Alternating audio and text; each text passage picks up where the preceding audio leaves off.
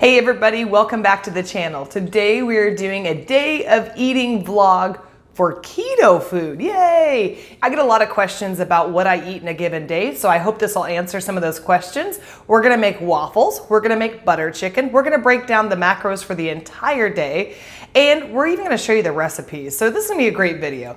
Anyway, if you have questions, comments, leave them below, and don't forget to tap that subscribe button. All right, stick with us. We'll see you in just a moment. Good morning, my little cupcakes, my little keto cupcakes. I am drinking my second cup of coffee for the day. I am a coffee drinker. No matter what diet you are on, which I don't like to look at this as just a diet, but anyway, coffee is always a constant. And so I love coffee. I love that no matter what I'm doing, I can always have coffee. And so I guess it just depends on the application of the coffee. So with a ketogenic diet, you put a lot more fat in it. So what I do is I start off my day, I always have my coffee. I love coffee. And I use my coffee as part of my fat fast. And a fat fast is basically where you are only eating or ingesting, I should say, fat. So no carbohydrates, no protein. And I do that for the majority of the day. If I'm on a day off, like today is, I'll probably have 2 meals today. And if I'm working, which I work a lot, if I'm working, I will just have the 1 meal a day plus maybe like a little snack or something like that after dinner later in the day or later at night. And so I will do 1 to 2 cups of coffee in the morning / afternoon, sometimes 3 because I'm wild. And then yeah, I'll have my 1 meal, whatever. So today is a day off. Like I said, I will show you the 2 meals that I'm going to have today. So stick with me. I'll probably be way more caffeinated when you see me next, and we'll go through all the stuff that I eat. All right, see you soon. Okay, so I've decided that for my first real meal of the day, I am going to do bacon and keto waffles. And I don't do this one a ton. Actually, more often than not, we do this for our dinner, especially when both of us have worked late. But anyway, this one, I just wanted to be a little bit more creative. A lot of times I just stick with bacon and eggs, but you all know how to do that. So I thought I would do something a little bit more interesting. So first, I'm going to make the waffle recipe. It's pretty easy. I'm gonna put the ingredients down below of the ingredients that you'll need. So what I'm gonna do is I'm gonna take all my ingredients, I'm gonna put them in the blender, and I'll meet up with you right after that. Okay, so in order to make our waffles, I just showed you the ingredients below, but I'll just walk through them again with you. So we got 4 tablespoons of almond flour. And if I was smart, I would have put the liquid ingredients in first, because otherwise that's just gonna sit at the bottom, but next time. 2 tablespoons of coconut flour. This is optional. I kind of like it just because it gives it a little better texture. So that goes in there. We've got 4 ounces of cream cheese. Got 4 eggs, whole eggs going in there. And then I use about, this is pretty terrible, but I don't always measure, but today, just for the sake of this, it's about a tablespoon or a teaspoon to a teaspoon and a half of baking powder. I think sometimes I use a little bit more, but it'll still come out great no matter what. And then cinnamon and vanilla, it's up to you how much you want to use. I like mine to be a little bit on the heavier side, but it's up to you, just depending on your tastes. So we just get a smidgen of that in there. Boop, there we go. And then also, just to make sure that you bring out a little bit of that sweetness, I use the Stevia, which, there we go, we can focus in on that. Also, I sometimes use the Lakanto Monkfruit flavor, or the Monkfruit sweetener with the vanilla flavor. If you use that, I would just skip the vanilla extract altogether. So just a little bit of this to taste, and we're going to go ahead and blend, and I will pause it because you do not want to have to listen to this thing blend. Hold on a second. Okay, I had to switch camera angles so you guys wouldn't be like blinded by the natural sunlight that we're finally getting here in the Pacific Northwest. So anyway, I blended my ingredients. It should be, at first when you blend it, it should be a little bit soupy, but then after it sets for about a minute, which I recommend one or 2 minutes, it should be like a normal batter. So you're all set there. And then what I go ahead and do is use a little bit of the cooking spray to lube up my waffle iron, and you can't see it, so you have to use your imagination and hope that I'm telling you the truth. So I'm pouring the batter into my waffle iron here, and you don't want to overfill it because, well, maybe my husband can take a nice picture of this beautiful waffle, but we'll get back to that in just 1 second. All right, doing the other side, spray, spray, spray. Otherwise, these are hard to take out. They're gonna come out with like a good amount of crispness so that you're not missing out on like it really is just like a really good waffle. but they're not gonna be as firm as just like a normal waffle that you would get unless you add more almond flour, which is fine, but then you're having to worry about the carb count just being a little bit higher. So I'm gonna let those cook and I'll be right back and you get to see how pretty they look. 1 second. I'm making bacon, and who doesn't love bacon? Fun fact, an easy trick, this sounds so stupid, but I actually cut my bacon in half before I put it in the pan because you can fit more bacon in the pan. Plus, when you're eating it, it feels like you're getting a lot more. Just so you guys know, this is for me and my husband both. So this isn't as much bacon as I'm going to be eating. Do you like my hand gestures? Do you know what I'm talking about when I move my hands like this? Yeah. All right, so the bacon's gonna go to the plate in just a moment and I'll show you the finish of the waffles. Okay, now the big reveal. Oh my gosh, it's so beautiful. I know guys, no big deal. And I'm very, very cool, and I just pull it out with my hands like that. And go ahead and flip to the other side, see if we did just as good. Look how that looks, guys. That texture is just spot on, if I do say so myself. Okay, so the final thing that I do, or my husband does, is melts the butter. The butter is not here. So we melt a little bit of butter, about 2 tablespoons of butter. Remember that this recipe that I just gave you guys, thank you, my lovely assistant. The recipe that I just gave you guys is for 4 waffles, and so that's for me and Dean. So you can batch these waffles too ahead of time. You can kind of like double the recipe, and you can freeze them. So they're easy to like pull out of the freezer, and you can put them in your toaster oven or put them in the regular oven. I don't know if they'd fit in the toaster oven, probably not. But anyway, they are super good. They're very easy to make. That didn't take us but a few minutes to make them. And you get the sweet, the savory from the bacon. And again, come on, how good do these look? So I'll break down the macros for you guys on this, and then we'll move on to our dinner video later on today. Okay, I gotta say, it is super weird recording everything that I eat.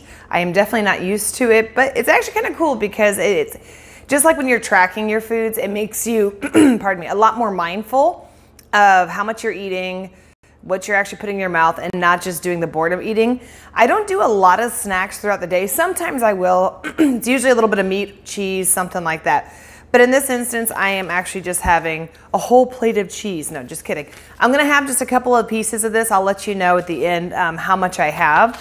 But I usually, this is the variety pack that you can get from Costco. It's like, I think it's like $9. Anyway, I'll have a few slices of this. I'm making butter chicken for dinner tonight with cauliflower rice, and I'm using the Keto Connect recipe, and I've made it a bunch of times and it is so good. All right, I will see you again at dinner. The Keto Connect butter chicken recipe, I modified it just a teeny tiny bit. I mean, if you went on their website and followed their recipe exactly, it's awesome. But I just kind of made a couple changes just for our own preferences, nothing major. Anyway, so I'm gonna put the ingredients down below that you're gonna need.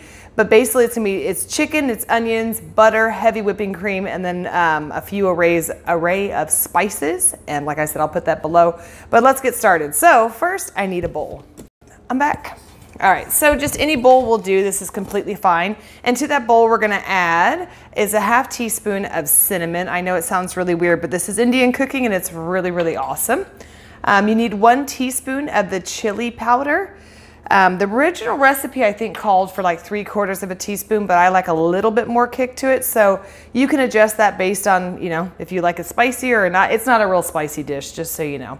And then it's 1½ teaspoons of turmeric. And it's funny because I think I bought turmeric a long time ago for something. I can't remember what it was, and then I never actually used it.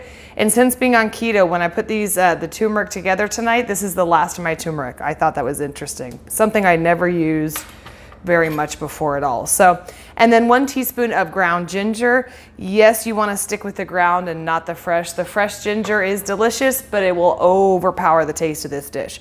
So you put all that together in your mixing bowl. And then you take your 1 pound of chicken, give or take it ½ ounce or something, and you just throw it into the bowl and mix it all together so it just gets really well coated. And let's see if I have a spatula here. My assistant's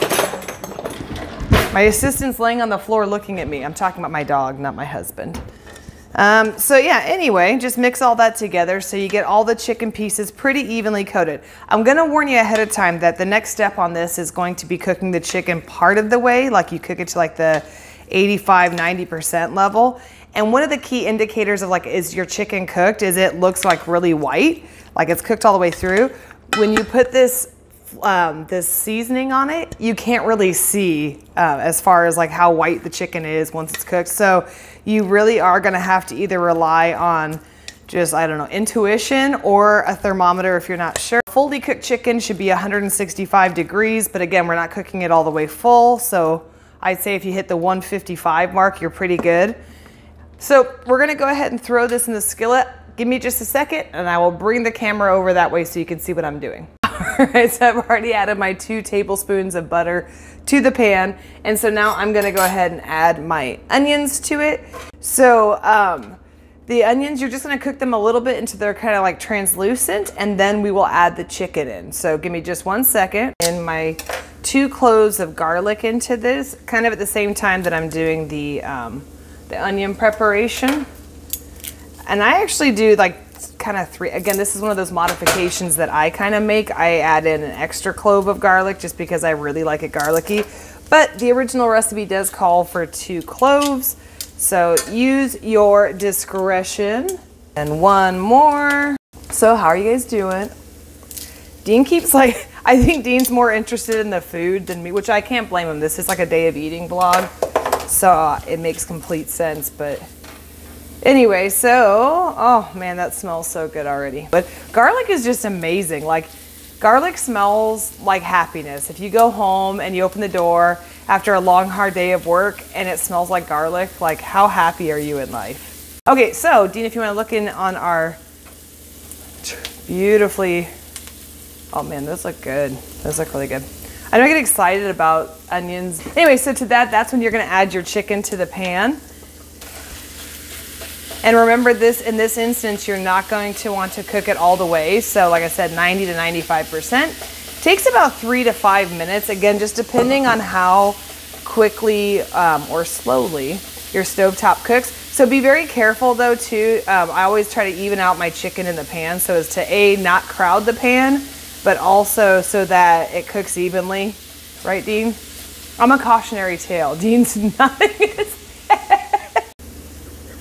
Okay, so if you look at our chicken now, it's reduced in size. That's what you want. That's how we know this is the magic moment. And so to that, we are going to add our 1 cup of heavy whipping cream. And I get this stuff from Costco, which is like the 40% whipping cream. So your macros might change depending on what percentage of whipping cream that you get. And then also we're going to add our 2 tablespoons of tomato paste. And yes, paste it has to be. Tomato, I guess tomato sauce would maybe work. Dean, what's your thoughts? Ketchup is the closest substitute. Oh, you guys know I hate ketchup. Why do you do that, Dean? Never done it. So anyway, so I'm making sure that you smooth in, if you want to look at this one more time, Dean, so we can smooth in the tomato paste all the way. So just make sure it's equally distributed. There we go. And you want it to be like a nice orangey color. Okay, so anyway, what we're gonna do after that is I'm gonna let this simmer for just a little bit so the flavors can really get in there. I'm also gonna heat up our cauliflower rice because that's what I'm going to be serving this over. There's a lot of different options. I know that there's some keto naan recipes, which would be pretty interesting to try. I never have tried it, but for this one, we're just gonna serve it over some cauliflower rice. So we'll be back with the final. Okay, so as you can see, this is the final product. Like I said, I put cauliflower rice in there and then just ladled the holy heck out of that. Put it on top of it. It looks amazing. We did add a little bit of salt in. I forgot to tell you guys that. So make sure you put a little bit of salt in there just based on your taste. And also Dean had me add a little cayenne pepper to this one and it was really good. But even if you didn't have that in there, it's perfectly delicious. So we're gonna go eat this and we'll be back with you in just a little bit to show you what our last snack of the evening is. This looks amazing. Yum. So for my last trick of the day, or we'll call it the last snack, I guess, we just made something really simple. It's just a chocolate mousse. And the truth is, like, I'm not even really hungry. I wasn't actually even gonna eat this, but just to kind of show you guys what options are out there, as well as like making sure, trying to get your macros in. The truth is, like, you don't have to, I mean, you're supposed to eat until, you know, you're actually satisfied and you're full. And one of the benefits of a nice high-fat diet is that you don't feel the need to eat as often. But anyway, so I added this in and it was actually the perfect macro capper. So total, oh wait, let me show you it first. So it is literally just cocoa powder, heavy whipping cream, a little bit of like stevia and Lakanto monk fruit is what we added in there just to kind of balance out because they both have different sweetnesses. And then just like a tiniest hint of cayenne pepper, completely optional, just gives it a little more balance of flavor. So it's really good. I don't think I'll be able to eat the whole thing, but if I did eat the whole thing, here's my macro breakdown for the day. Yes, I wrote it down. My carbs were 27 grams total, but my net carbs were 19. I usually like to stick with total carbs altogether just so everybody knows, but net carbs is really, you're still fine. So 19 net carbs. A lot of my net carbs or my carbs came from heavy whipping cream, which I don't usually use this much of. It's just a coincidence today because 2 of the recipes I used called for heavy whipping cream. My protein was at 65 grams and my fat was 122 grams for a total of 1,459 calories. This is actually pretty low. I usually eat just a little bit closer to like 1,700 calories, just depending on the day. But percentage wise, these are almost perfect keto macros, which I didn't even plan this way. Protein would have actually been 20%, 5% carbs, and 75% fat. Pretty darn perfect. They don't have to be like that every day. I don't want anybody to think that there's like only one specific number that fits everybody. I'm a little bit more carb sensitive, so that's why I try to focus on total carbs rather than net carbs. But today, just for our purposes, it's okay. Anyway, I really hope that you guys enjoyed this. Let me know if you'd like to see more of these, if you'd like to see less of these, if you'd like me not to cook at all, that's fine too. But I really hope this helps some people and that you enjoyed the content, and I will see you in our next video. Thanks, guys.